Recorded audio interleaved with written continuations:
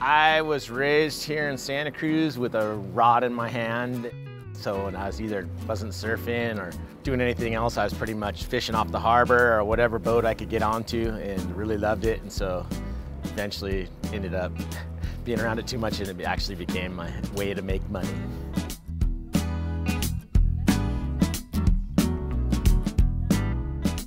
I've worked on just about all industries and aspects of California fishing, from crab boats to salmon boats. I've worked on longline boats. I've worked on gill net boats back when it was actually legal. I've worked on trawlers. So I have a really good perspective, and I know pretty much exactly how the fishes came out of the water here in California, or actually done it with my own hands. So it's like, it gives me a pretty unique perspective. 17 or 18 years ago is when we started our business, and I was actually running my own boat.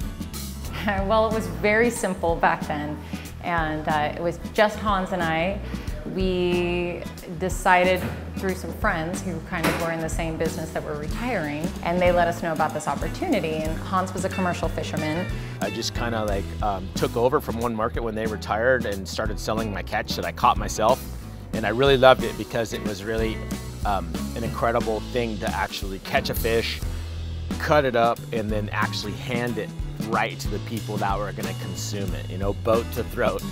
So basically we started with one farmer's market and Hans's salmon, and we sold it Saturday mornings at Cabrillo Farmer's Market.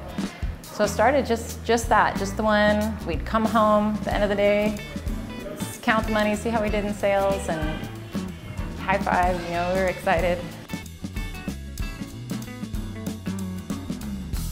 Our business has grown multifaceted. So what first happened was we started adding farmers markets. We just kept growing and growing and growing. Now we have, I think, about 16 to 18 markets depending on the season. We started and operate Santa Cruz's first community-supported fisheries program about 7 years ago. People sign up, commit in advance, select their share, and then they get it weekly. It's a weekly seafood subscription program.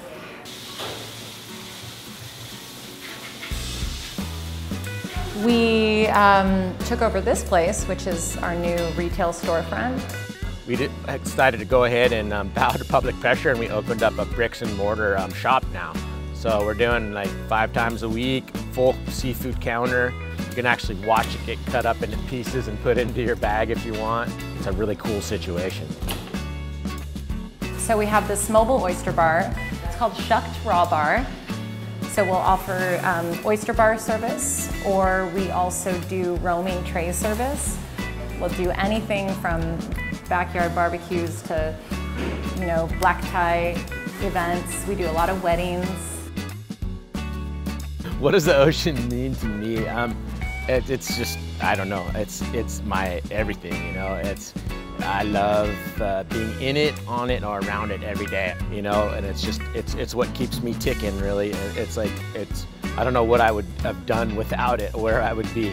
And now I've gone full circle, and now my kids are starting the exact same stuff here, and they're loving it too, so I'm happy doing what I'm doing. I like going to work every day.